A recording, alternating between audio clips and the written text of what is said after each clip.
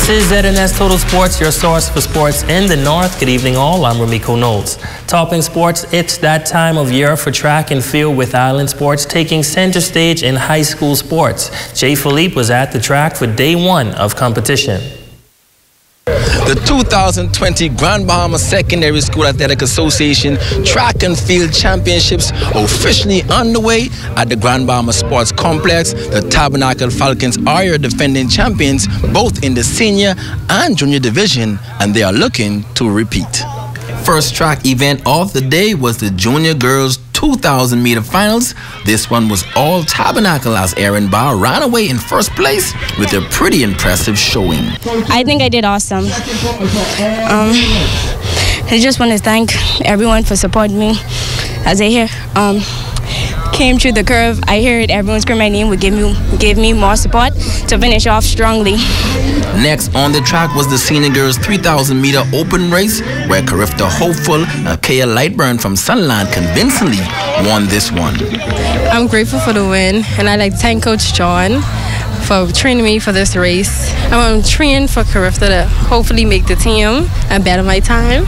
Over in the junior girls high jump, this one was a tight one with the top three jumpers in a battle for first place, but ultimately it was Kyle Gray that emerged as the winner with a leap of 1.57 meters, just short of the Carifta qualifying standard. Last year when I come second, I was like, it wasn't enough, so I just work hard, and hard work pays off when I train with my coach, Mr. McNabb, so it was all together a good win.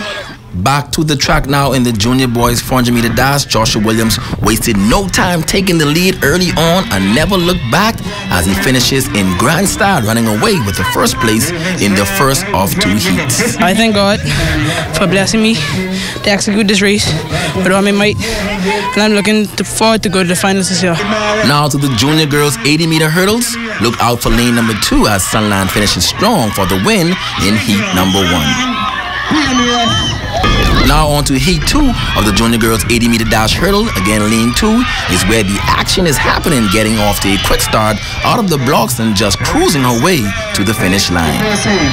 Finally, in the intermediate girls 100 meter hurdles, look out for the Jaguars of St. George's in lane number 3 as she hops and skips in heat number 1, pushing her way to the finish line in an easy win. Day 2 of the track and field championships will begin at 9 a.m. with bantam boys shot put, long jump and javelin.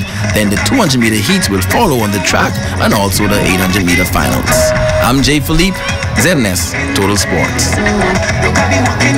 Track and field Grand Bahamian sprint sensation Divine Parker and the Ohio State University track and field team won the Big Ten Women's Conference Championship. Divine is coming off of her best season as a collegiate athlete and continued her dominance by running 2 personal best times in the 60 meter dash and 200 meter dash. She finished second in the 60 meter dash with a time of 7.36 seconds. She also finished second in the 200 meters in a time of 23.24 seconds. With those times, Parker qualifies for the NCAA Indoor Nationals. And that wraps up sports. Thank you so much for tuning in. I'm Ramiko Knowles. Until next time, make it a great one.